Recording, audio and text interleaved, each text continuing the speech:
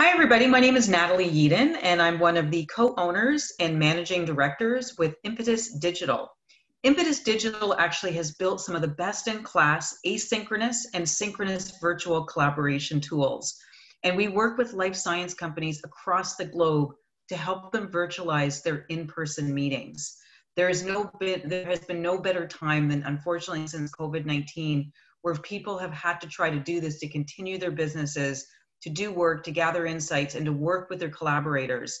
We've been helping companies with virtualizing their advisory boards, working groups, steering committees, doing medical education, and even things like brand plan, rollout, sales, and MSL training. But more importantly than that, at Impetus Digital, we really believe that everything starts with a conversation. And this is precisely the reason that we've started this podcast channel, is that we can establish these big, hairy, audacious discussions and dialogues around concepts that are disruptive and they're intriguing and interesting and that are going to move the needle forward so that we can all collectively positively disrupt the healthcare system that we all find ourselves in. So I'm so pleased to have these esteemed 5 panelists around the table today, and I'm going to introduce each of them. First of all, Dr. Daniel Fagbuyi. He's actually one of our distinguished ER physicians. He's a biodefense expert. He's also the chief medical officer, war veteran, assistant professor, and a media expert. He provides strategic leadership in public health literacy, biodefense, disaster preparedness, emergency management, and business continuity of operations both nationally and internationally. And we also he's actually one of the first and youngest African Americans appointed to the National Biodefense Science Board to provide expert advice and guidance on complex issues of preventing and preparing for and responding to adverse health effects of public health emergencies. He's also the CEO of a company called Erudition. So very, very excited to have you here with us, Dr. Fagbuyi. Thank you. We've also just had Dr. Geoffrey Mount Varner join us. Thank you so much. I'm glad you were able to get in. And he's a decisions expert. He's a multi-best-selling author, an international speaker, executive, and board-certified ER doctor.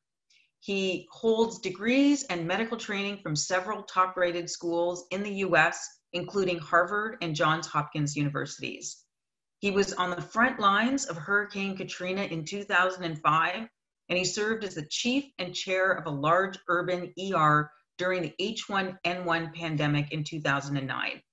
He led the emergency response for the Ebola crisis in 2014, and he currently works on the front lines of the COVID-19 pandemic. So welcome, Jeff. So happy to have you. Moving on to our next esteemed panelist is Dr. Brian Block.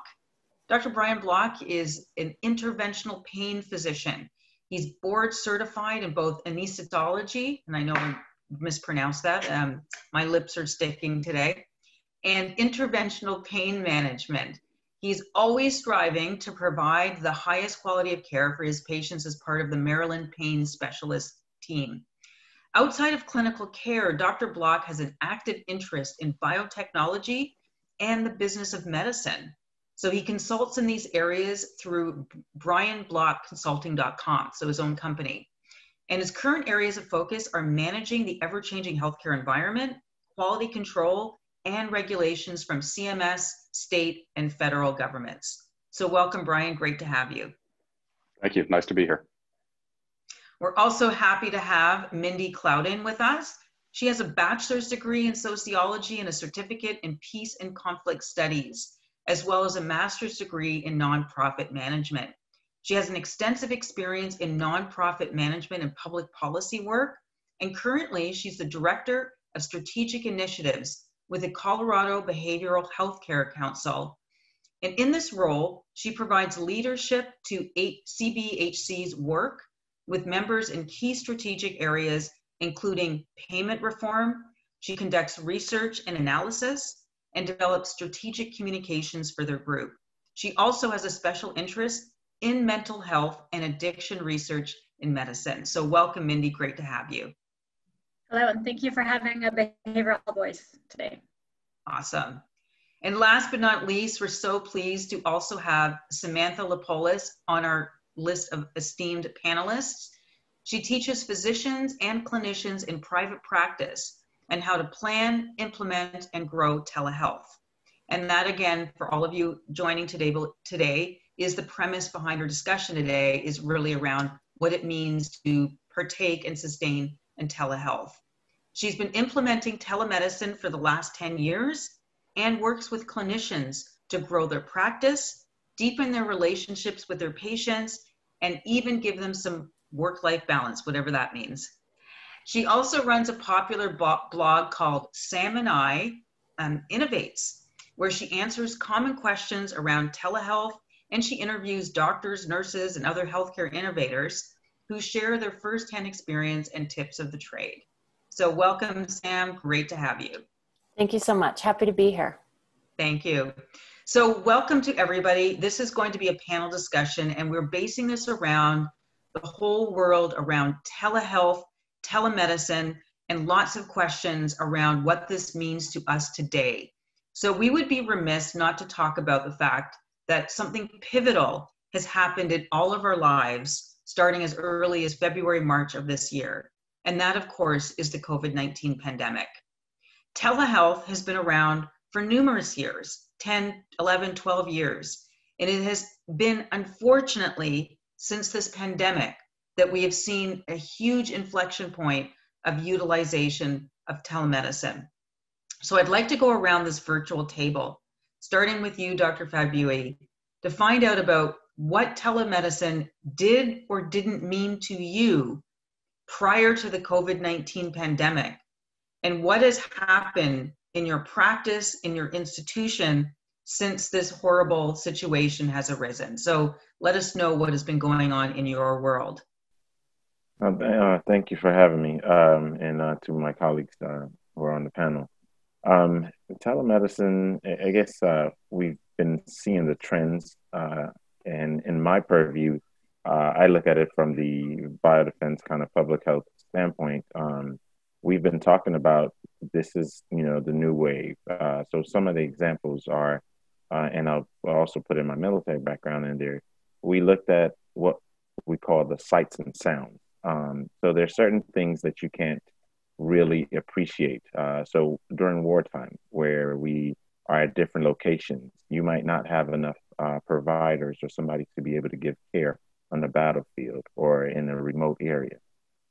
We would look at using and leveraging the technology to be able to get a good idea of what's going on, but not only what's going on, to be able to educate the soldier in the field to be able to implement certain life-saving measures, but also what's also in the background. So what's the threat, the visions, the sights that you see, what's the sounds? So you kind of get a little idea of maybe even terrain.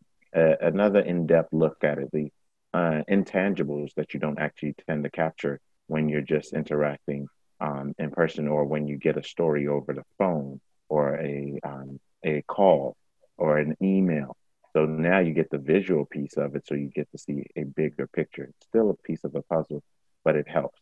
So to the real world, to the civilian world, when we're now on land, a classic example is emergency care. We have our frontline workers who are on the field. There's a car accident. This is in peacetime. There's a car accident that occurs. You want to know what happened as an emergency physician. How much intrusion was into the vehicle? How bad was the damage? What did the scene look like?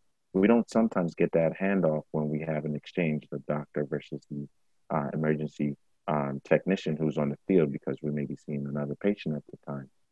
And by the time we get to the other patient, the acute patient, we might miss that story. But with leveraging technology, these are things that we're looking forward to in the future. And during these times, also during these times of COVID, to be able to get a good picture of what's going on in the background. I also give another example of the social situations that you sometimes can see.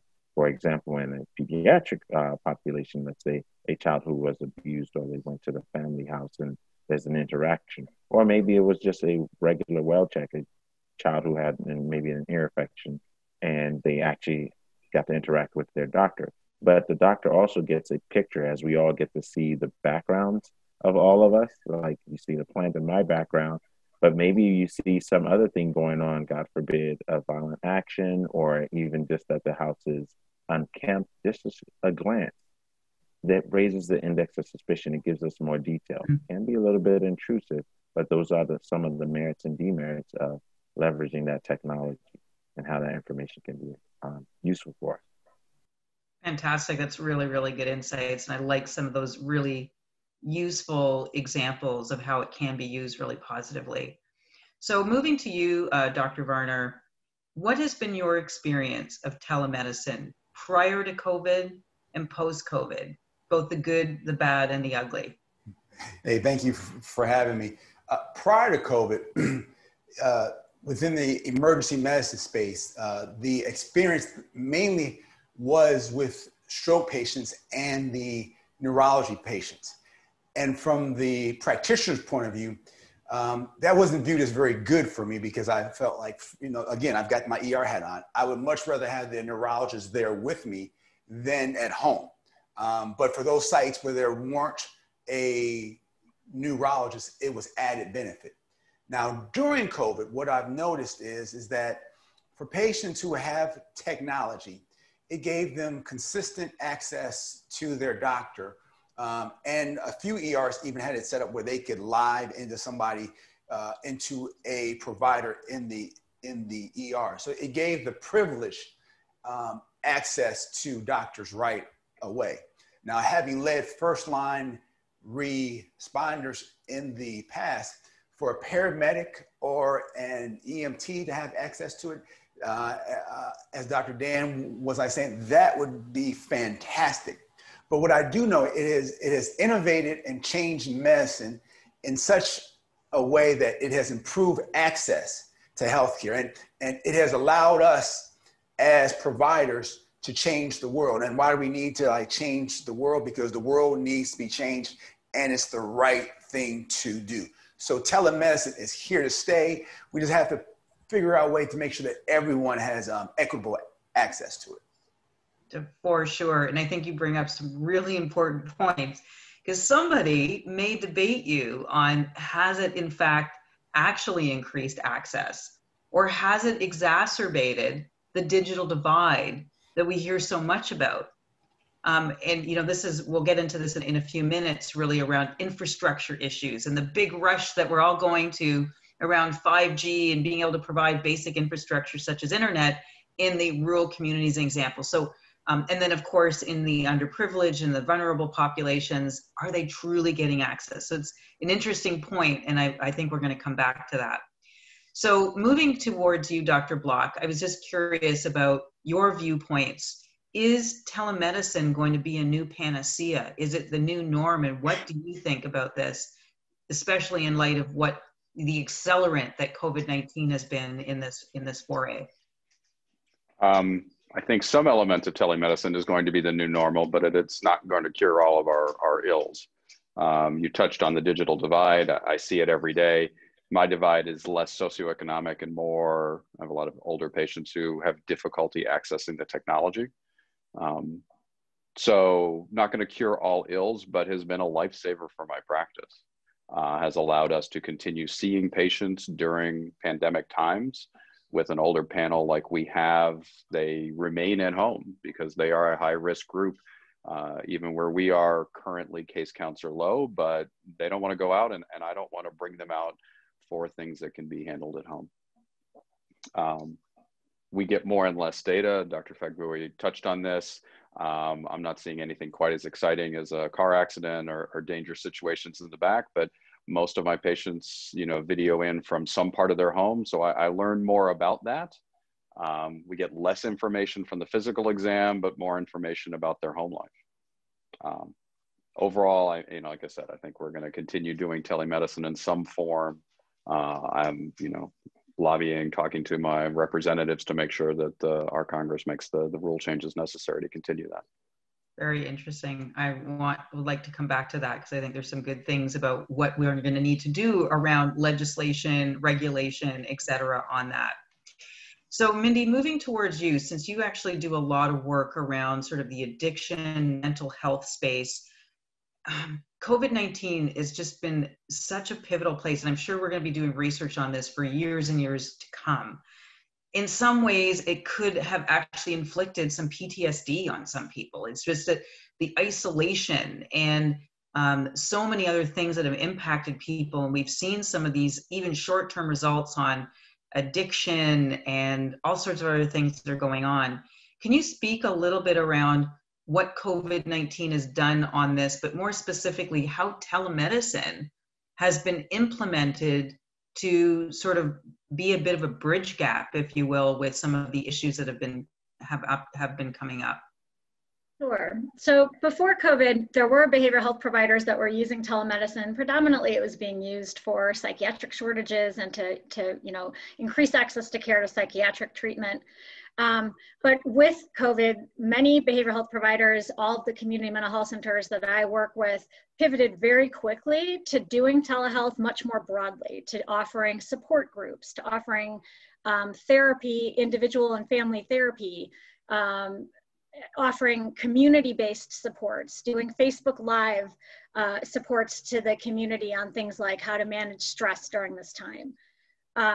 What we found really quickly in doing this pivoting was, what was mentioned earlier around this digital divide, that we really needed to get technology in the hands of patients. We needed to invest the time to make sure that they knew how to use that technology. But the flexibility that was allowed to start doing telephonic services really helped significantly with that. So that, being able to not have to worry about bandwidth, but to provide behavioral health services via the telephone has made it much easier to ensure that access to care. Now, with that said, it's really important that we view telehealth as a tool in the clinical toolbox, because there are populations for which telehealth does not work as well. And, it's important to many of our clinicians to be able to see the patient and to be able to interact with them face to face so that they can read their body language and that they can get a more full sense of what the patient is experiencing, which of course you cannot do telephonically. It's also really important that we think about telehealth within this continuum of services, because people with behavioral health conditions may have more acute needs at one point in time than they do initially. And so being able to move clients from telehealth services to face-to-face services, having that direct connection to community-based care can be a really important way of making sure that folks don't end up in more costly services, don't end up in the emergency room or in inpatient hospital or other kinds of institutions like the criminal justice system. Yeah, fantastic, and so important and so relevant. And like I said, there's probably just going to be years and years of research and some of the work that teams like people like yourself and other teams in this space are doing on that. And so, Sam, I'd love to kind of tap into what you're doing in the world that you live in around education in everything, and with all things that relate to change. You have the bell curve of adoption. You have the early users, which is probably the people around this virtual table. And then you have a lot of people in the mushy middle, and then there's going to be late adopters, people who just can't get in or who aren't going to do this. So tell us a little bit about what you do, how you educate, and some of the things that you're running into around adoption. Yeah, I think that's a really good starting point, because I've been doing this for 10 years and served really as a telemedicine director in large health systems, and then came out and said, look, we're missing this gap for docs in private practice or advanced practice, nurse practitioners, physician assistants who are really solo practitioners. And this kind of knowledge tends to be inside of big health systems or potentially in tech companies. So for me, it was really important to see what could that look like. And I think what I've seen is actually similar. You have early adopters, people are like, yes, I'm into doing something different. Let's give it a whirl. And then you have these really, I think what COVID did is it caused a lot of practitioners to be voluntold to do something. And with all due respect to the docs on the panel, working with docs for the last 10 years, you're not the most excited about change. I mean, that's just real. So to be hammered into telemedicine from one day I have an open practice to the next day my practice is closed is very difficult. And what I've seen through the years is clinicians, whether you're a physician or a nurse, you go in because you want to be connected to people. And so one client I've been working with is, they're actually a nurse home visit program, and they obviously couldn't go in people's homes anymore. They serve first-time low-income moms, and because the nurses weren't comfortable on camera, they all started using the phone. What started happening is patients started, or clients started dropping out. Nurses wanted to resign. They weren't feeling that connection anymore. And so I was brought in, and we're calling it camera confidence, but some of it's just basic tech stuff. How do I use this tech? How do I actually get, for example, we've done full assessments. Oh, you do a house assessment? Okay, let's figure out how we do that on a cell phone. How do we coach a client on where to put the phone so that when the toddler is grabbing at it, you know, they can still do these things. So I think the amount, what I've always seen in these last, now it's actually 11 years, is you have to commit to the learning. The learning is a very significant part of it. And the other thing that I just will never come off this mountaintop is workflows. This is not the same as someone, even if you think about the ED docs and stroke, we spent months training the nurses and the ED docs. How do you interact with a stroke doc? How do you make this all work right? How does this fit into your workflow? These things are essential because there is this perception of, oh, well, now you do Zoom happy hours. Yeah, just hop on and do a patient visit. You'll be good to go. Don't you Skype with your grandkids? You'll be fine. But that's not the same at all. This is a completely different way. So I spend a lot of time in that space of the education. How are we adjusting your workflows? And how do we ensure we have clinician champions? If you do not have the highest level clinician within your organization or your practice who is bought into this, you are dead in the water for sure. Oh my God, so many brilliant pearls of wisdom there, Sam. I absolutely love this. I'm going to move actually back to Dr. Fagbuyi as well, because I think you mentioned something that's so pivotal, and that is around, we are habit forming creatures, right? Every one of us in your medical practice, you know, there's a flow. And even recently, you know, even the application of PPE, there's a sequence, right? And it's posted everywhere. And this is how and that's a workflow. Similarly, like you were saying, Sam, how you interact with people and who you're seeing and what time and how are you leveraging the you know, the electronic health record, et cetera. So Dr. Fagbuyi, in your opinion, you know, based on things like the FOG behavior model and how we develop habits, what sorts of insights or advice would you give to other physicians around adoption of this? Like, you know, what were some of the things that worked for you, and especially as it relates to creating new habits and new ways that you set up your day?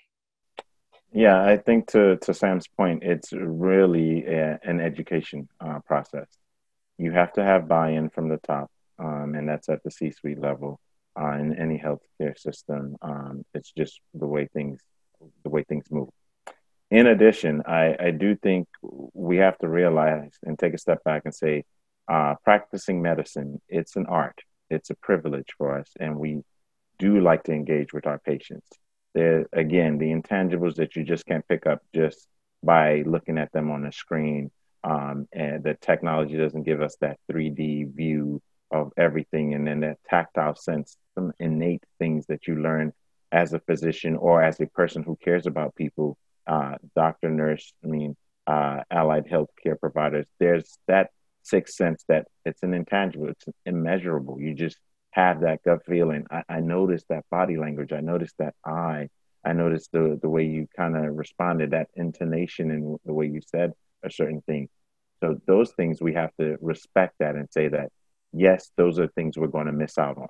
I think the acceptance of that is important. And to understand that it's not the end all.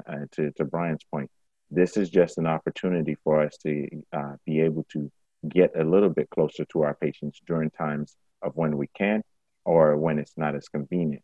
But we have to really weigh the merits and demerits, and let's talk about it.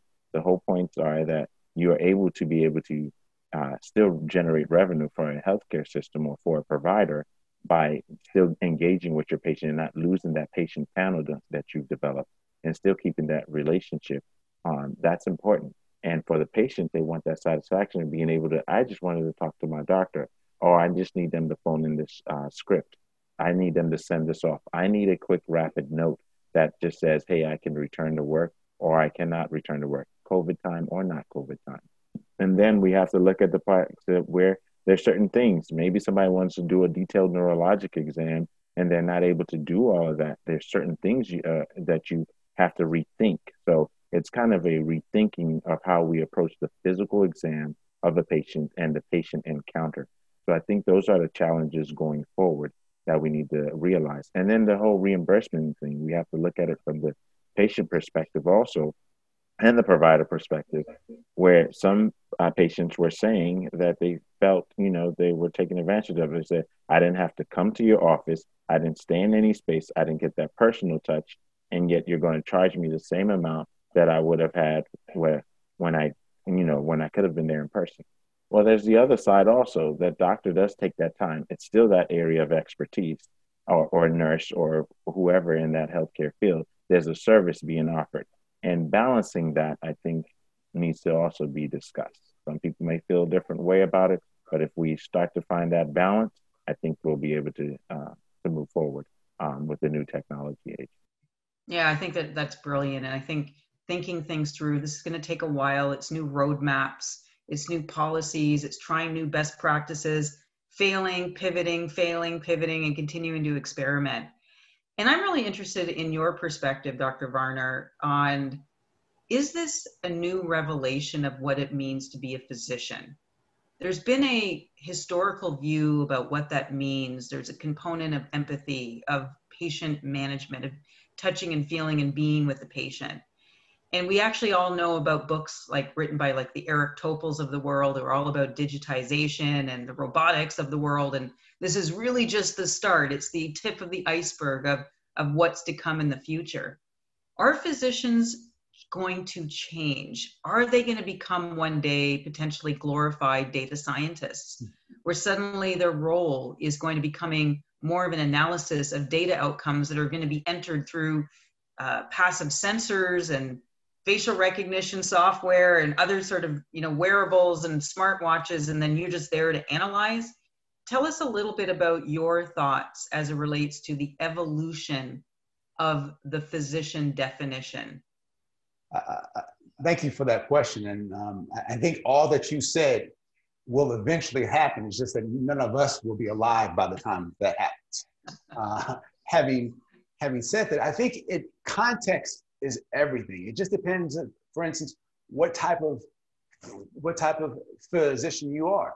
For instance, having gone through 25 flu seasons as an ER doctor, I can tell you that about 60% of those patients, I could have had a video call, and they did not even need to come in. But then that brings us back to the digital divide issue. There are many patients who don't have access to the resources to have an online live video chat. I think that the physical exam, I'm gonna pivot, I think that the physical exam is important, but to put context on it, history tells me a lot too. I think that when I walk into a patient's room live and he or she is sitting up eating chips, that sends me a different message than when they get on the video and they are purposely, well, not purposely, there's a tendency for patients to want to appear sick.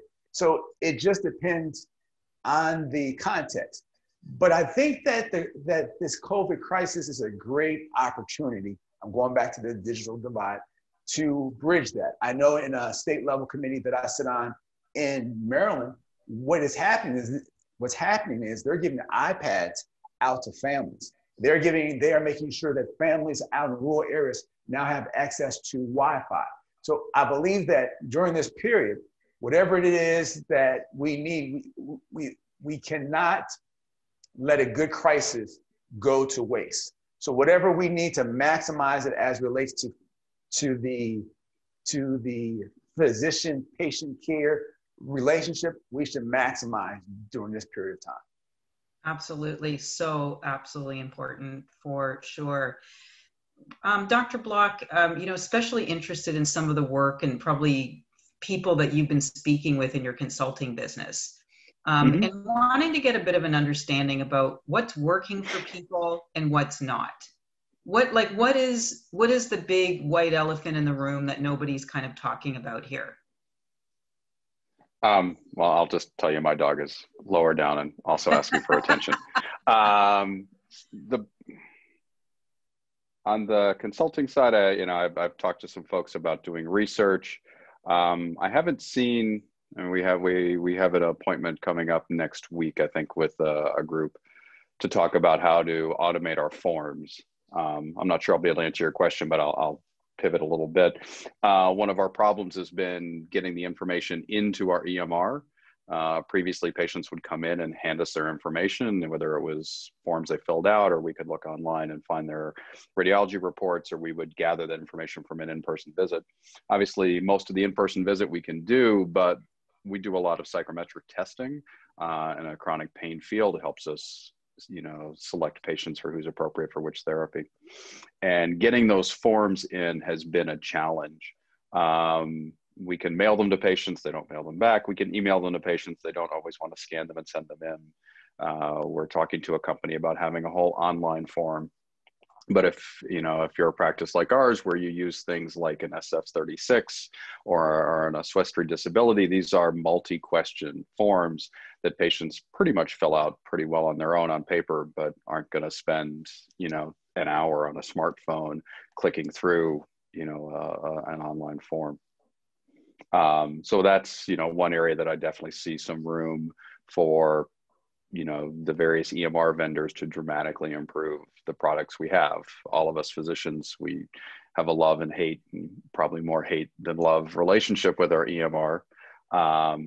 If patients were able to fill out the data that we're putting in the EMR, they filled it out at home, I think physician satisfaction with EMRs and telehealth would skyrocket, because then you could be a doctor again, even if it's a virtual doctor.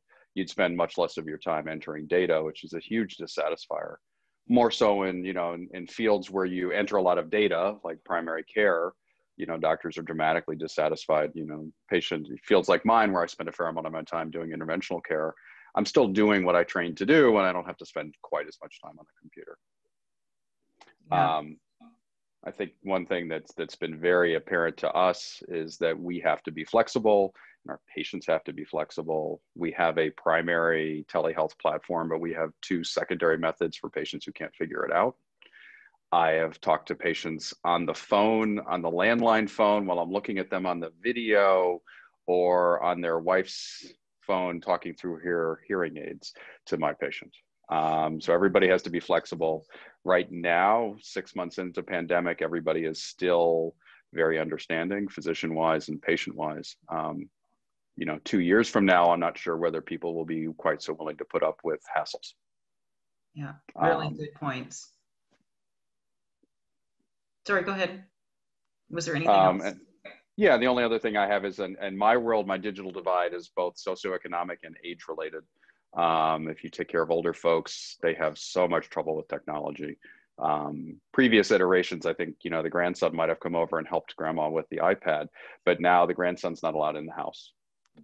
So in my world, digital divide is both, income. Can you afford the devices? Can you afford Wi-Fi?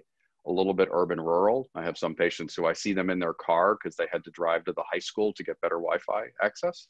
Because in Maryland, the high schools have been made Wi-Fi hotspots, which is wonderful. Luckily, my patients can drive their car, their truck to go there. But also age-related. Some of my 80-year-old patients not going to come in. But those are patients now. At least we're fortunate enough to be able to bring some patients in. And I have managed the inability to get a physical exam. Some patients, well, I saw you on Tuesday on the phone, you're going to come in next time so we can actually do an in-person exam. Yeah, so many important points there. And I'm going to bring this actually from Mindy's perspective, because we've actually just spoke there for a few minutes around issues around interoperability and the ability for people to transfer information between patient and physician to patient. And somewhere in there, there's other people, there's pharmacists, and there's e-scripts, and there's other people who aren't using that. And then there's, you know, there's all kinds of other things in between, allied healthcare providers, et cetera. So how do we manage that communication channel while at the same time dealing with these various populations that either do or don't have access to this very seamless system? So, I mean, this is very important, especially as it relates to, you know, this whole addiction, mental health space, which is gigantic. And there's been so much impact of this on people since COVID. So any thoughts that you have on and what you've seen and how people have maybe tried to supersede some of these issues? Well, I think many of the things that you're asking about have to do with like larger, you know, fragmentation within the healthcare delivery system. And those things cannot necessarily be solved by telehealth, right? So I think we need to be thinking about telehealth as, again, you know, kind of how does it augment clinical services, not replace other services. I think that the reference before to, you know, getting numerous forms that need to be signed, you know, in behavioral health, there's additional documentation that needs to be signed due to, I mean, at least in the United States, 42 CFR Part 2. So getting a signed release of information from clients, getting signed, you know, consent to treat. So to the extent to which we can make that verbal or automated, that you can sign it electronically, that's going to significantly, you know, help facilitate the delivery of telehealth services. I also wanted to circle back to the comment that was made earlier about what does this actually cost, you know, both from the patient perspective and from the clinician perspective, because I think one of the mistakes that's being made right now in some policy circles is to think about telehealth as a way of saving money, rather than thinking about it from the perspective of the triple aim. Because if you look at telehealth solely as a means to cut costs, then you're not thinking about provider capacity to make sure that you have both in-person services and telehealth services. And you're not thinking about, you know, how do you ensure the quality of care and how do you ensure a high level of patient experience. So we really need to, in all things related to healthcare policy, you know, be thinking about how do we put the patient in the center, how do we think about the triple aim, and how do we see telehealth as an important component of that, but not something that's going to be a panacea. Cost is such an important issue here, but here's the other piece of this, as I guess as people consider the holistic meaning behind telehealth, is now you may no longer be limited by the geographical parameters, that I only see this physician because this is where I live and where they're located. We're potentially in a place where each and every one of you can deliver your services globally.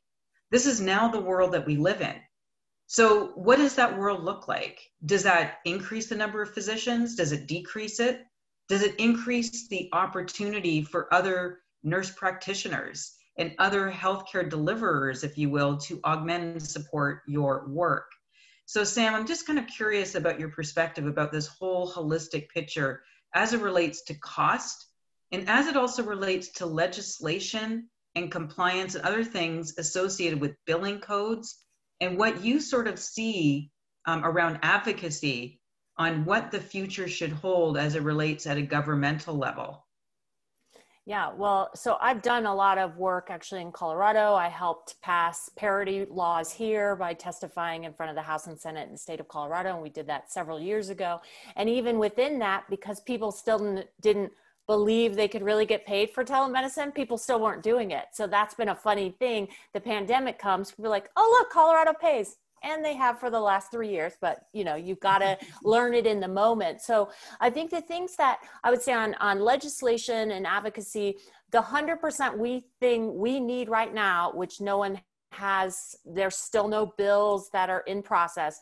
Congress needs to change the wording that telehealth is only allowed in rural professional health shortage areas, and that the patient's home is not an acceptable place of service.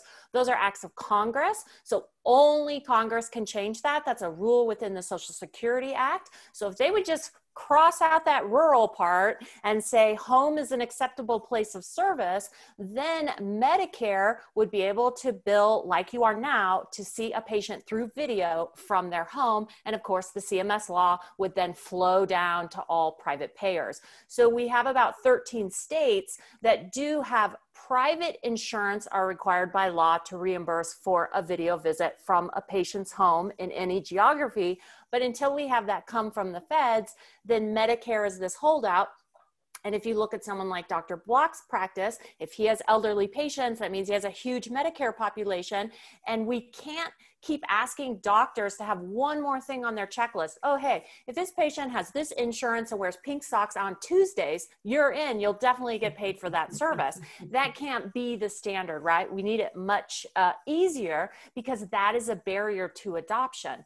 And everyone always talks about the need for rural, which I agree 100%, but here's the reality. Most people live in urban areas. A doctor has to know they can get paid by their urban patient the same way they get paid by their rural patient. And that's one thing we can talk about in advocacy is, look, by getting rid of the geographic restriction, we will actually help rural patients more, because now, again, you don't have to have pink socks on Tuesday to get paid for this service. And that's really a big barrier. I think in terms of expansion worldwide and things like that, I mean, the US has very restrictive guidelines. So can we open it to broader? Yes, but of course you would still have to follow all US policies on the way in. And as we know, if you've been foreign trained, you have to go back through fellowship and everything here, right? So that doesn't change that. But what we have seen, for example, obviously Nighthawk service that's been around for, decades, where you have that. And what we are seeing is that, for example, some of the ICUs where the foreign trained people have come here and worked, they're going back to Israel, Australia, and now you've got a great thing because they were already working in the States, licensed in the States.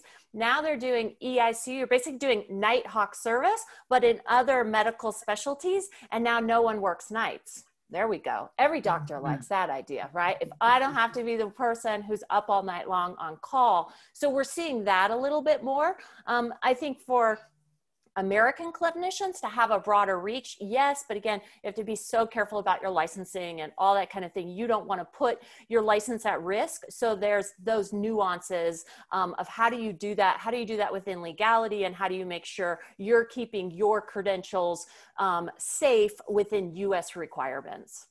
Oh, so many good things there. And I'm going to ask Dr. Fagbuyi as well, too, is in line of that is, we're upcoming to a U.S. election fairly soon in a couple of weeks.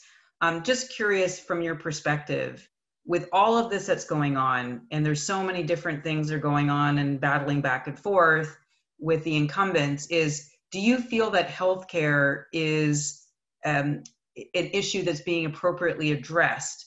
And if not, what would be the call out that you would be asking for there to be focus on, and what would you like to be seeing in the coming from the next U.S. president?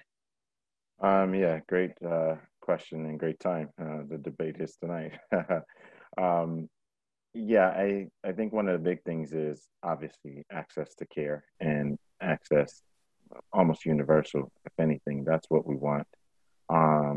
I think ACA has moved forward and done a significant job. We don't need that stricken down. That's my personal perspective. I think any candidate that's trying to vie for the presidency needs to definitely weigh that significantly. And now with the some of the points which my colleagues have made, especially with regards to leveraging technology, not just for convenience, but quality, standard care, and rules around that need to be revisited rigorously. Yes, to allow for access for more physicians, providers of all levels across the state lines, I think is important. The international piece, I think, will be a difficult challenge because we have certain standards and our expectations and those things. But at least for America, I think it's huge, and it's very important to be able to ensure that everybody has good access to care, and also being able to leverage that technology to even surge our availability so they have the variety of providers that people can actually have access to. So yes, that would be my big ask. And Dr. Varner, in your opinion, as we sort of project into the future, is what other novelties and things do you see as being additive to this new paradox that we're in and this new revelation about how medicine is going to be practiced? For example, do you see there being like Bluetooth type of tools and stethoscopes and other kinds of measuring tools? What are you most excited about, and what do you want to see happen in the next 5 to 10 years with this new frontier? With this new frontier, most importantly, ways to improve.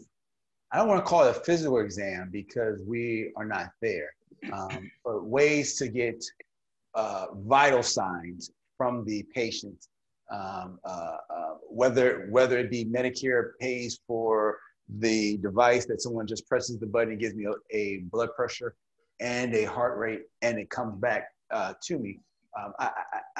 I think small steps are going to be key, but I keep going back to this, but the digital divide is how we will maintain, improving that is how we will maintain a healthy US population, because otherwise the underserved, as we know, they get sick, they spread their sickness onto others.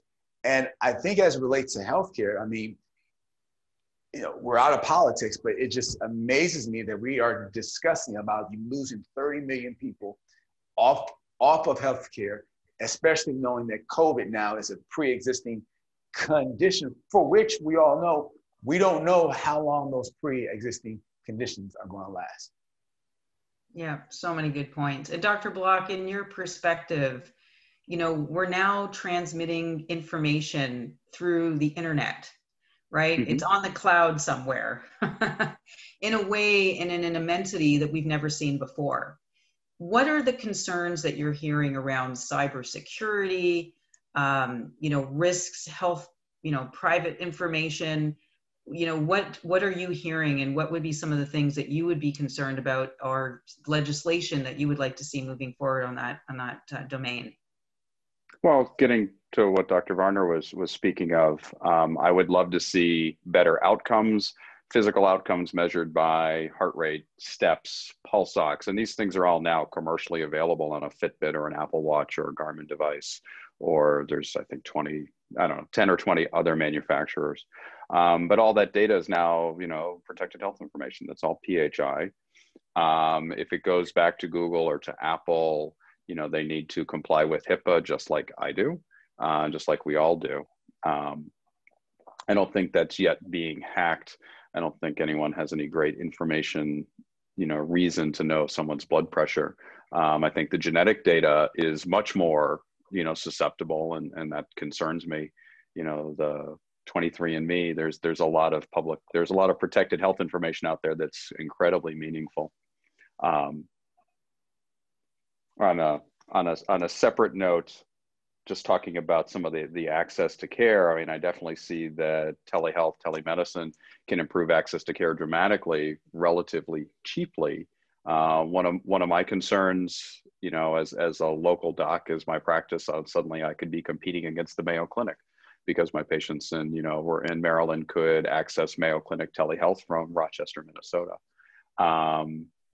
And I do see a role for legislation that if a patient is going to be in a specific geographic area, probably on the state level, they need to be able to see their doctor, even if it's a 2-hour drive versus, traveling all across the country. And someone had mentioned about improving access to rural care by making the rules uniform across the state and the country. I think that's wonderful. And that would, and by all means, I could treat patients in rural Maryland who don't have access to care pretty easily. And if you wanted to actually incentivize rural medicine, you could incentivize that directly, but still allow telehealth for everything. I think that was about it. And I guess the other issue was on costs. It is really not cheaper to provide telehealth services right now at all.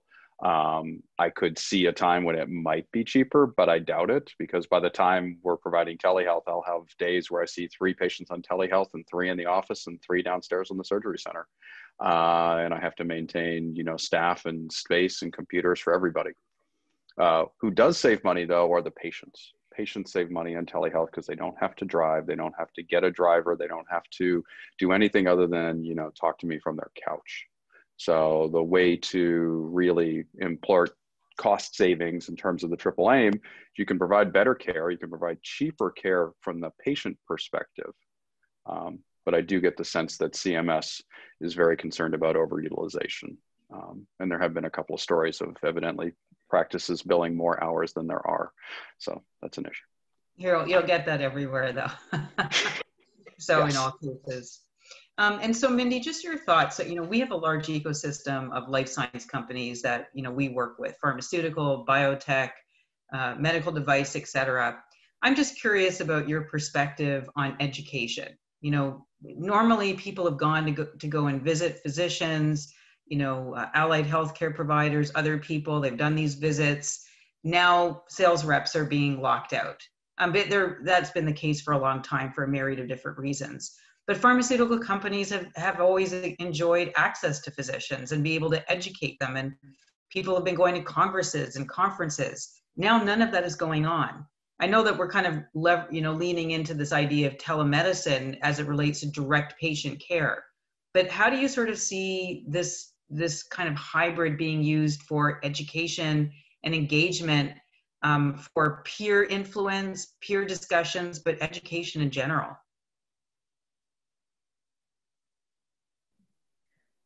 I'm not sure I have a formal position on anything that you just asked about. I mean, I would say that everyone is in a similar boat in terms of so many folks that are working from home and building social connections in new ways. And so it sounds like the folks that you're asking about need to be innovative and need to be, outreaching and networking just the way that all of us are doing, through Zoom and through personal contacts via phone and all of that. But I don't know what else to say on what you just asked. I do want to comment before our time is up on the importance of thinking about, for behavioral health, really thinking about flexible value-based payment models that facilitate both integrated care and specialty behavioral health, enforcement of parity, and significantly increased investment in being able to address the social determinants of health, which have such great impact on all of healthcare, but on behavioral health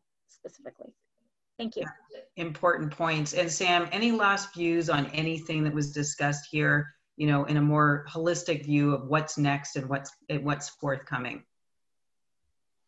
Yeah, I think in terms of the point on the cost, I think it is really important. I'm 100% with Dr. Block. It's a lot of work, time, and money to make telemedicine happen. So this perception that you're just FaceTiming with your patient is completely incorrect because of all the workflows, all the investment, all the time, all the change management, and for providers who are going to continue to have a hybrid practice. It's different for the American Wells and the Doc on Demand of the world because they have their set costs and then they're rolling it out in this way. This is very different from clinicians who could also use this model to be able to attract people from around the country. Dr. Block could be the best interventional pain physician who brings in people from multiple states around him, but he's going to have an infrastructure to be able to do that. That costs money. And so there's also this perception that, oh, well, once I do telehealth, I'm not using my nurse or my MA. No, totally not. Because in fact, the person who should be worried about the forms or can Mrs. Jones actually make this device work should be the scheduler, the nurse, the MA, those people, so that we're all practicing at the top of our license. I'm not a clinician, so I don't have a license, but so that you're practicing appropriately and we're using your skill set for what it should be. So I'm 100%, it's not about we're trying to overutilize or take advantage of the situation, but the reality is, as it stands right now, telemedicine has a ton of work. And so we're not in a place where it's cheaper. It's 100% the people it's cheaper for, the patients and the insurance companies. Because if you get your care appropriately and quickly, you cost the insurance company less money. So the people who benefit from these tools are not the providers at all. It is the people who pay the bills or the patients. Important points. This was absolutely a fascinating discussion. So many great perspectives on this.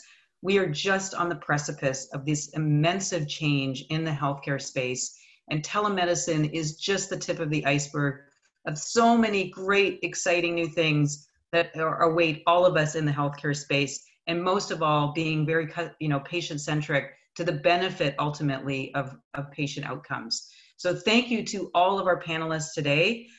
For those people who are interested in listening around the table, we will be sharing links to the individuals. If you want to reach out to any of them, ask more questions, see if you can find out more about what they're doing. And also feel free to contact us at Impetus Digital if you're interested in continuing these kinds of big, hairy, audacious discussions. We have the best asynchronous and synchronous virtual collaboration tools. So you can have these ongoing longitudinal disruptive conversations over time, so we can talk about things beyond the pill, and we can really truly do things to positively disrupt healthcare.